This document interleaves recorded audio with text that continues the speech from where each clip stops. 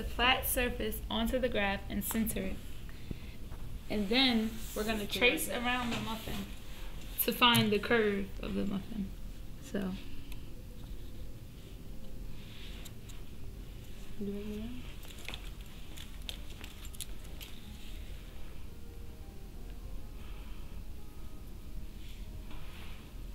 Correct it a little bit here.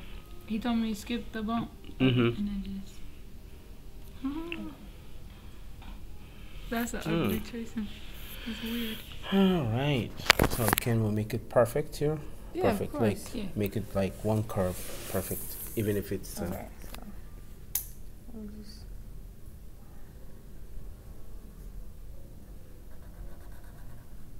Okay. there you go. All of that was See? air See, there on you the go. other. That was just Oh, air. perfect. So this is our figure that we need to find the volume of it.